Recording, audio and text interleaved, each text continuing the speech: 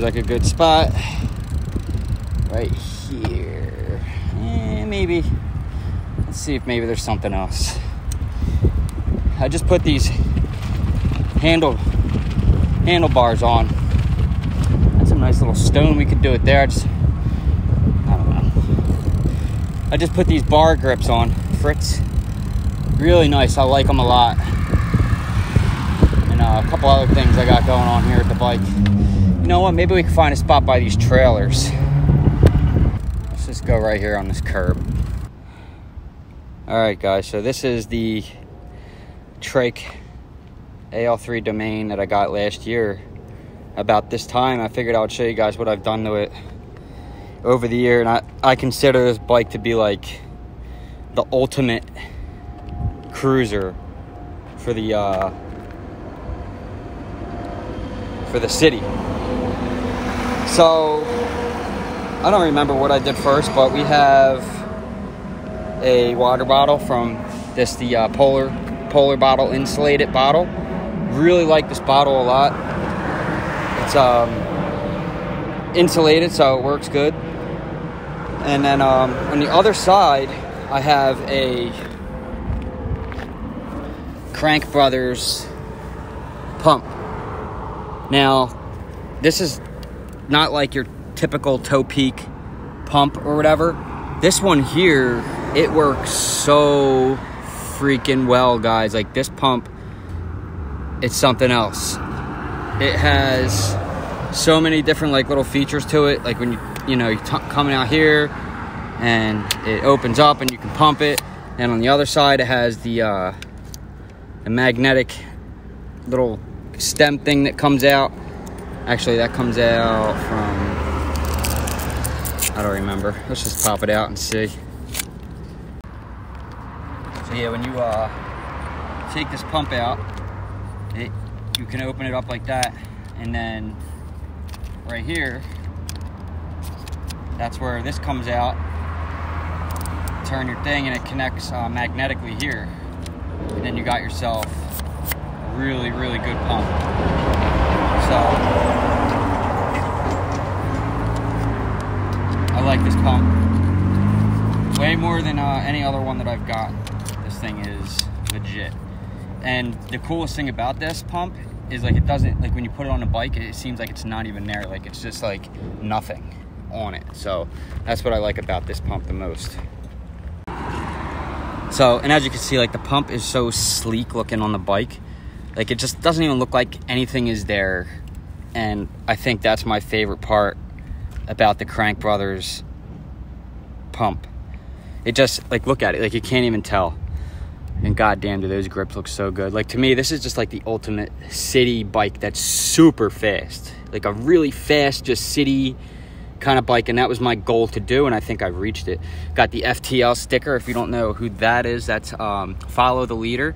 That's a Billy Perry's company. He's a big YouTuber in New York. Pretty cool dude. Really good BMX rider. And honestly, he's a really good artist when it comes to making videos, and he's one of my favorite YouTubers because of it. So I watch a lot of Billy Perry videos.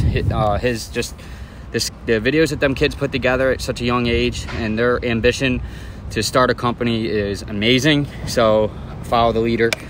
I really like their company, and I think I might be the only road bike guy to have that on the road bike. So he knows. I tagged him on an Instagram post, and he appreciated that. So it was pretty cool to hear from him, get back to me, and it's pretty cool. A kid's such a young age and has so much potential, and to be so polite to come back to somebody who he doesn't even know at such a young age like that. He doesn't have any. It's very humble. He's a very humble guy, and you can just tell that he's going to grow up to be a magnificent young man. Anyway, or adult, whatever. Anyways, moving on. What else do we got? We have a reflector delete all the way around. So no reflectors on the wheels, no reflectors on the front, and no reflector on the rear. Obviously I have this light here, and let's talk a little bit about my lighting. So this light, it unscrews, and you plug it in this way, And you know, one thing I'll say about China, they make some good freaking lights. This is probably the best rear bike light you're ever gonna get. It's about 50 to 60 bucks or something like that. I forget, but it's so like high quality. Like, it's very durable. It's waterproof. It's got this seal around it. You know, it just, that's how you charge it. It's USB charging. And I haven't charged this thing yet since I bought it. I charged it once when it was brand new, and that's it. You just kind of put it on there, this rubber thing.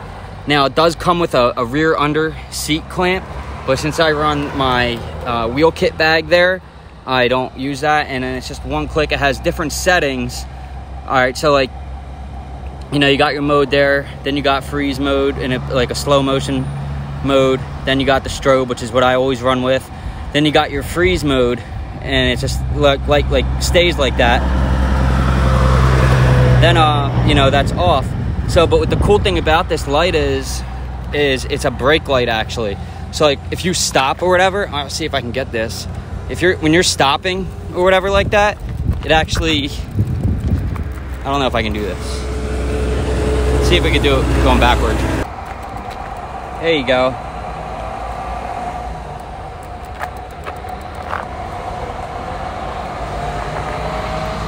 That's what the coolest thing about that rear bike light is. I think it's actually dying finally. But it is like a brake light, so it feels the momentum and it lights up brighter when you're stopping. And yeah, it's pretty awesome. Just a little bit. This is a TREX AL3 domane. It's an 8-speed. I really do want to bump it up a little bit. I'm not going to upgrade this bike to, like, you know, different cassette or anything like that, or gear grouping, or even cranks. It's just going to stay how it is. If anything, I'll just buy a whole new bike because that can get pricey. But, you know, to me, a entry-level starter, a bike to cruise around the city that's really fast, this is just fine.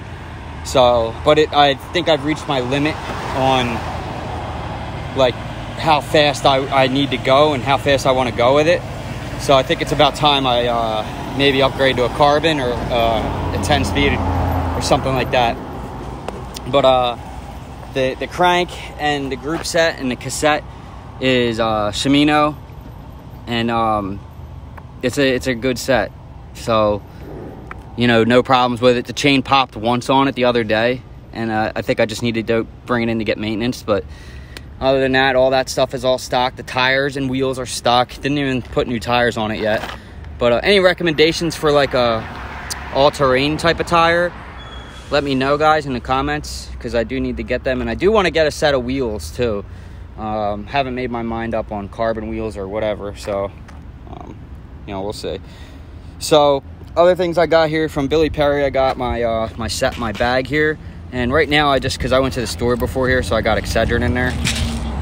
It's usually not in there, but this thing's cool, and I just keep, like, every now and again, I'll keep my Glock 43 in here, my handgun, and this is a really cool bag. If you just want to keep keys, a wallet, just boring stuff, whatever. Right now I have these gloves in here, riding gloves from the company 1000, and these are really good gloves. I like these a lot, so I just keep them in there. And you know, sometimes I'll run my Glock in this, but you know, it's a little bit small. I can't keep it in the holster if it's in here, so generally I keep my Glock in my concealed carry in here. So I do have a bigger one of these for longer trips or whatever, but this is the one that stays on the bike most days. So to follow the leader from Billy Perry, pretty cool. I really like this bag. It's small, doesn't all right, so I got a little bit wet. It's like, it just started downpouring, guys. I don't know. So I brought the bike inside, and well, let's take a look at it in here. It'd be a lot easier, I guess, to do it in here. A little bit more quiet to it, all the trucks and stuff driving by. So let me see if I can take facial recognition off and go down to the bike. Bring the camera down. Yeah. Okay, so the where were we? I don't really remember where we were. I guess we were talking about this light back here and how it's like a brake light. So this thing's really cool. I can't remember the name of the company. Oh, you know what? It's called Cycle Light or something like that. It's guys, there's a lot of these like crappy, junky lights that you can get for your bikes. This one is honestly like the best one that I think on the market right now. And like I said, it's called Cycle Light. And yeah, definitely check that out if you're looking for like I said, it's got the brake light, it's got different modes, and you know, it strobes. It's really bright at nighttime. Haven't done a review on it. I guess mainly because I needed a gimbal, so maybe we'll try to get that out for you guys. But just take my word for it. You know, I mean, take everything with a grain of salt that anyone says. But if my word means anything, I like the light a lot. I haven't had any problems with it. Now, like I said, all the reflectors are deleted besides the pedal reflectors. I just think the reflectors, you know, let's just be honest, they're safe, but they're dorky, and they don't look good on the bike, so I take them off. But the front light, lighting is super important. People can't see you, they're going to hit you. And honestly, if people can see you, they're going to hit you too, so you just got to be really careful. But this is something I like a lot. This is called the speed bag. Other than my bag here, which like I said outside, before I got rudely rained on by the heavens. Like I said in here, you know, this is like for general, like your wallet, your keys, you know, if you don't carry EDC bag, we'll talk about that towards the end of the video. Sometimes I'll carry my Glock in here, and then even sometimes I'll put like for longer trips, like if I'm going out all day and I'm riding to my destination as well, and maybe I'll need an extra tube or two, and maybe someone's with me, you know, I'll ride with this thing. You know, I don't race, I'm just looking to have a good cruise on a nice fast bike, and that's kind of like where I go with it. I don't dress in the tights and stuff. Like, this is what I wore today. I rode to the gym. I know it looks like I'm sweating like a pig, but it's actually just rainwater, so relax. But I do like this bag a lot too. This is called For My Bearer, and this bag actually is really nice. This fits my Glock 43. It'll fit a Glock 19 actually. I had a Glock 19 in here, an extra magazine, my wallet, keys, a tube. So, you know, I ride with my gun because if I was racing, I'm not going to ride with a gun, but like, you know, today's day and age, I just ride with a gun. You know, I know a lot of you that are into cycling are from the European countries, and I know that's like, you know, unheard of out there. You know, you don't even carry guns, you don't even carry knives. But in America, we do. So, you know, that's what it is. And I need to hear about, you know, how you don't approve or whatever. You know, you just don't understand our culture, and that's just what it is here. So, anyway, that's just my thought behind that. So, the follow the leader bag is my main one. And then for, like, longer journeys, all-day trips, the Iberia bag will go on. And I really like this bag a lot. The thing that I like about Billy Perry's bag, though, is, one, it's small. It's really cool design. It's got the elephant on the other side, and it's got these little elephants here. It also has this little hidden zipper inside here. That, but yeah, you can, like, you know, put extra stuff in there that you don't want jiggling around. So there's that. We talked about the Crank Brothers lock. So, and then we talked about the 1,000 gloves. Now let's talk about my front headlight. So I keep the front headlight, usually we'll stay on the bike, but you know, I haven't been riding at night usually. I always run with the back light on, always, during the day even too, because, you know, it's just crazy out here. I almost got hit twice by cops, 2 cops. I'll tell you a quick story. I was drifting behind this cop for about 30 seconds, and I wasn't sure what he's doing. He had no turn signal on, and so I was like, fuck it, I'm just gonna go around him. And all of a sudden he turned straight in front of me when I was about a quarter of the way through his back rear panel, and he almost fucking flattened me like a pancake. And luckily I slammed on the brakes, I went sideways, and I get in front of him, I'm like, you fucking idiot, and he's looking at me like this. Like, dude, are you fucking kidding me, dude? Like, I don't even know how, 1, how you're a cop, 2, how you have a driver's license. So, like, anyway, fuck off. Like, I wasn't about to have an argument with him, so I just kept riding, but like, he just like, was totally like, oh, it was my fault. Like, dude, you literally turned with no turn signal, and you know how cops, oh, I have my signal on, you know, they play that whole bullshit. I wasn't having it. I just didn't even want no parts of it. So I just continued on my way like no one was hurt, so whatever. Anyway, so the front light, I do not like this light. It doesn't charge right for me. It just seems like it's always got this stupid red light. I can't really figure it out. Even right now, I can't get it to turn on. Maybe it's dead. But it doesn't do what it's supposed to do as far as the charging goes. There's a charging cable here. And when I charge it up, it's supposed to light up and let you know when it's charging or when it's fully charged.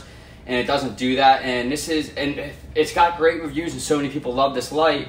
And this is a Night Rider's Lumen 900 boost. It's like 900 lumens, and it looks super. It's a pretty nice light. It's really nice, really bright when it's on and working. But I just have too many issues with it, and you know, I'm going to be switching front lights. So any front lights recommendations you guys have for bikes, let me know, and I would appreciate that. Also, if you're so inclined to support the channel, there's a Patreon link below. I release videos on there twice a month so far. And there's just other content I won't release on YouTube. So if you want to do the Patreon thing, I'd really appreciate that. We're going to do some other tips, like how to do these bar grips and some other stuff will be all Patreon videos. So the more people that interact and subscribe to that, the more videos and content I'll put out for you guys on there. So far, I think there's like 5 people signed up for that. So one's including my mother, which is awesome. But anyway, so yeah, I'd appreciate that. But anyway, I also appreciate if you can leave some recommendations on front mounted bike lights that are high quality. I don't care about money. I don't care how much it is. I don't want cheap budget stuff. I want the best. All right, so let me know, guys, what you got. I know Cat Eyes makes good ones, Night Riders, whatever. So let me know. That would be appreciated.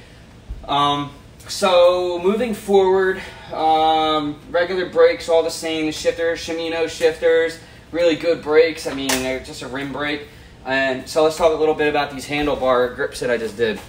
So it took me a little while to figure this out. These have the tape on the inside. I did do a video on it, but I wasn't happy with the video quality and the way I was doing it, and I was in a bad mood that day, so I didn't release the video. But if you guys want to see how to do this and you don't want to take it to a bike shop, I know, you know, it's really fucking simple to do. I got this really cool tape that's like not electrical tape, but it's like some kind of tire tape that stretches and sticks. It's really awesome. So I got some of that for the ends, and that's, I think, the trick behind it. And under here, like I did this kind of like pattern. It's a little fucked up right here, but you know, you can't really see it. I think I'll do it better my next time.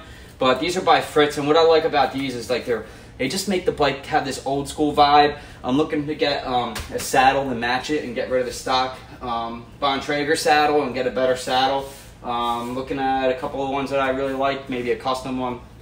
But the Fritz, I like this because it just gives it this old vibe, and I really like the grip on it. And one side has white in Fritz and the other side is nothing. So I just always thought it was cool how cyclists and cycle stuff is always like one side's different than the other. I always thought that was neat. So anyways, moving on. So and honestly, this was not hard to do at all, guys. It was it took more time to look up the videos on how to do it than to actually do it. So not that bad at all. Anybody could do it. Don't be scared of it. So the mount that I have for the headlight, though, just before I forget to mention, did come with the light. I do like the mount. The mount's pretty cool. But the mount that I like even better is this really simple phone light mount. Now, right now I'm filming on my iPhone 11 Pro Max on a DJI Osmo Mobile 3 gimbal. So I usually have my iPhone on here, but just for shits and giggles, I threw the Note 10 Plus on here so you guys can see what it looks like. And that's how I was riding with before, just with this on here. And I like this mount a lot. It's a really good mount. It's made out of aluminum. It's heavy duty. I did have to Loctite the bolts, so don't run it without Loctites. It'll eventually start to come loose from vibrations and whatnot. But you know, I know like cyclists, they like to have like the little GPS map thing, and it's really small on the front. And I get that, but this is a road bike for the city, just going back and forth to the gym and places I need to go. I'm not racing this thing. If I was racing, I wouldn't rock a phone like this on here. But you know, you're just going through your playlist or like GPS or different restaurants to look up. And to me, like, this is just the mount to do it. If you're gonna mount your phone, this is the one to get. And this is called the GLIB Pro 3. GUB, made in China. It's really nice. It just basically, you just turn it like this, and it mounts your phone nice and secure. Somebody at the gym, when I had my bike parked up, they had just said, "Yo, where'd you get that mount? That thing is super cool. You know, where'd you get it?" I was checking it out. I'm like, "Yeah, it's, you know, Amazon, bang." And you know, so check that out. If you leave it loose like this without a phone on there, it'll rattle and kind of be annoying. So you got to tighten it all the way up. And this screw here, this Allen screw in the center, if you guys can see, is the one that you need to Loctite.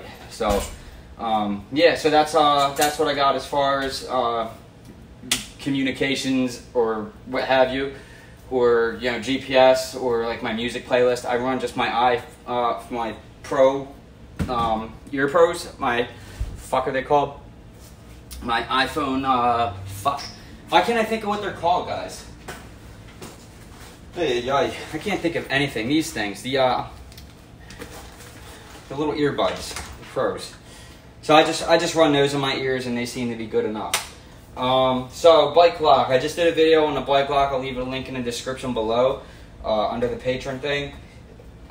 For like this big heavy lock that I bought and I didn't like it. It was way too heavy and I just cracked the thing with bolt cutters like it was nothing. But let me tell you guys, my mother told me to pray for a bike every single night and I would get a bike, and then I figured out the world doesn't work like that, so I just stole a bike and asked for God's forgiveness. Famous quote, somebody tell me who said it. Anyway, I never stole a bike, but I know a lot of people who have. I've been around the game, I've been around criminals, I know how they think. They're going to steal the shit if they want, so there's no point to really have this heavy, oversized lock, because if somebody wants something, they're going to fucking take it. But you don't have to make it easy for them. So the lock that I run is just this cheapy Walmart generic lock. It's super light. Now, if I'm going out on the bike a lot, I'll just keep it around the seat post, but generally I'll throw it right in this bag. And this is just a stupid combination lock. And, you know, honestly, it just works, guys. It's the oldest way in the book. And the thing that I like about this lock the most is how light and stupid and small it is. And you know, you see all these gimmicky locks now that are out for bikes that are way too heavy. Where are you gonna put it? You know, it's just, it makes the bike heavy. And you know, you just throw this thing in the bag if you want to, or whatever. I run this thing a bunch of which ways, park it out front of the window of the gym or wherever I'm at. You just don't make it easy for them, you know what I mean? So I'm not gonna park a bike like this in an alleyway with a lock like this on it. That's just not gonna happen. And if I have to park the bike somewhere like that, I'm not gonna park it there at all. So, you know, just keep that in mind. If somebody wants something, they're going to take it no matter what kind of lock you have on there. So there's no point for me to really invest into these locks that are like overly built and too heavy when, you know, I could just crack the thing with bolt cutters just like I could cut this thing with, these are a little hard to do with scissors, but I believe I'm going to do it with the Leatherman scissors, and I'll show you guys in a different video. The Leatherman Raptors, I think they can cut right through this thing, so we'll see. If somebody has a Leatherman Raptor, they can probably cut through your cable wire. Now, another cheap way to do this, if you don't want to spend a lot of money, you don't have a lot of money, and you want a bike lock, just get a black power cable from a battery connector from Walmart, like a battery connector cable, a negative cable, and run that through the bike and put a lock on the end. Boom. And that's a good bike lock. But these are just as cheap, so my dog's getting soaked. Come on, Baba.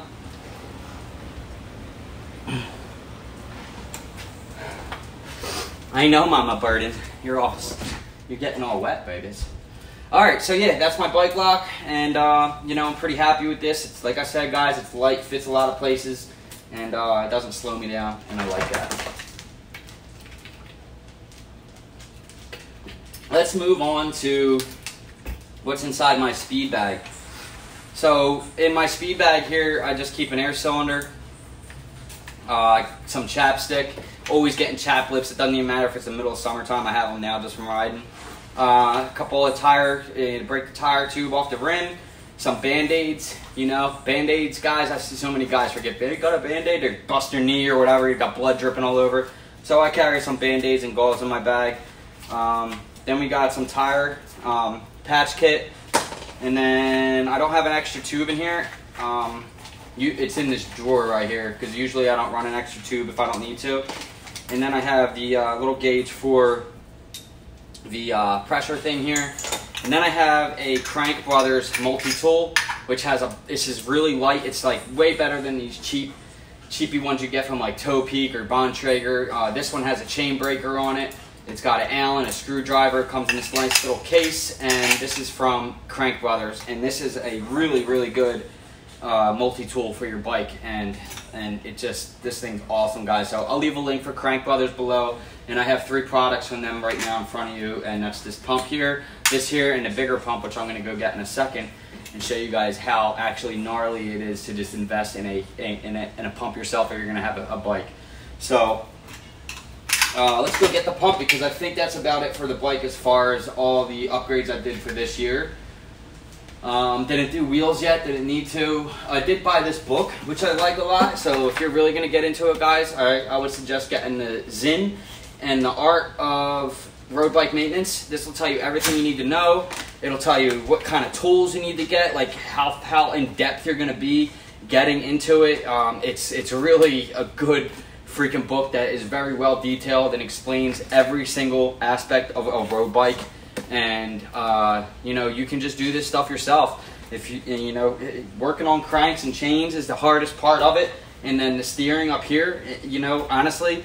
And then if you're gonna start wiring wheels and spokes and stuff like that, it tells you how to do all that stuff. But like, you know, and then wiring the brakes to run these to make it nice and tight, and the cables, it's really the hardest part about it. And the cranks, it all tells you all about it in here. So anybody who's a little bit mechanically inclined can understand this enough to figure it out. So it even tells you how to wrap the handlebars. All right. So this is the pump that I have from Crank Brothers, and I really like this pump because it's actually really comfortable to use, for one, and it's press to end straighter valve like most pumps are, and it just works so freaking good, guys. Like this thing, you know, so it's not even that much money. It's got a high pressure, high volume, or high pressure pump, depending on if you have mountain bike tires or whatever kind of tires you're running. So it doesn't take a whole lot. I'll show you guys real quick on this one. We'll just release the valve here. Take some air out. We'll take all the air out of this tube. All right, so that bad boy is completely empty. Press the valves on this bike.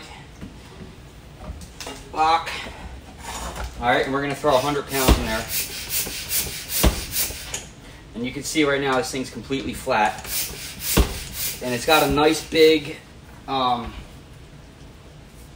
valve, or nice big gauge, so you can read.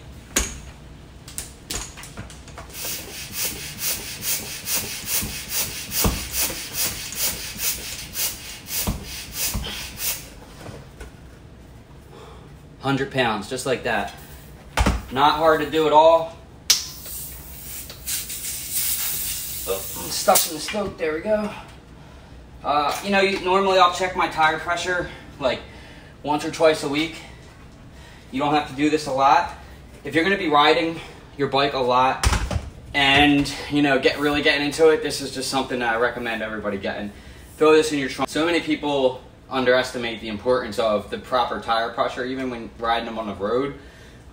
You know, it can slow you down substantially, make you work extra harder than you need to work. So, you know, riding should be fun and comfortable. So if you're going to be doing a lot, invest in a pump. Even if you're just casual, like maybe once a month riding, I think it's worth it to get a pump, because if you're riding once a month, chances are your bike's going to lose air pressure just sitting around, and then like it'll encourage you to ride more.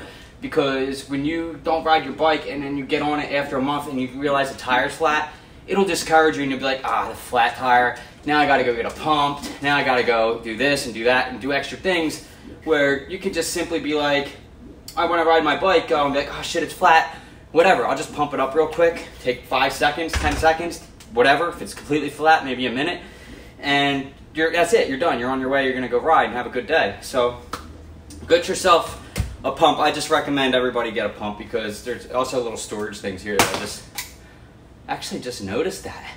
Whoa, that is really cool, guys. There's a little storage things in here. Storm's trying to get outside.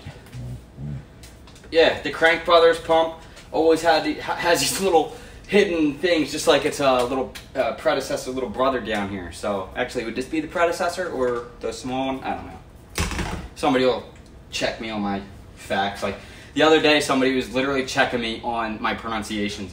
They were like, how can you talk about nuclear when you don't even spell nuclear, when you don't even say nuclear right? You need to know how to pronounce it if you're going to talk about it. Like, no, you fucking don't. Anyway, so I got trouble pronunciating things, and I do YouTube on the fly. It's not like I sit here and, you know, fuck people. They're so ignorant. Hi, Papa. My dog is so pretty. He's so pretty. You're a cat head. No, show the people. Come here. Show the people. Show the people. You're a cat head. Hi, bud. Okay, I'm just kidding.